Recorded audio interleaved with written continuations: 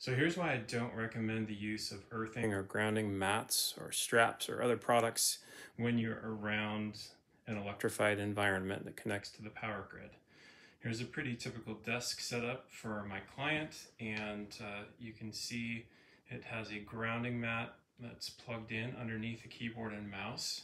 And they were doing this in an attempt to reduce their EMF exposure while at the computer.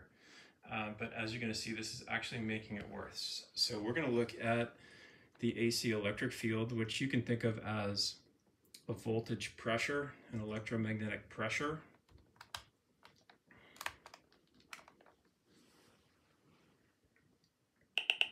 To start with, we have about 44 volts per meter, which is extremely high. We would expect some electric field levels around a desk, but watch what happens when we unplug the earthing mat.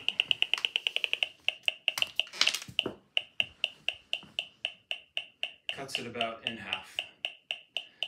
So an earthing mat is conductive, and it is an attractive pathway for the voltage pressure or the AC electric field to bleed off. And this is why we don't want to be using it around electrified equipment.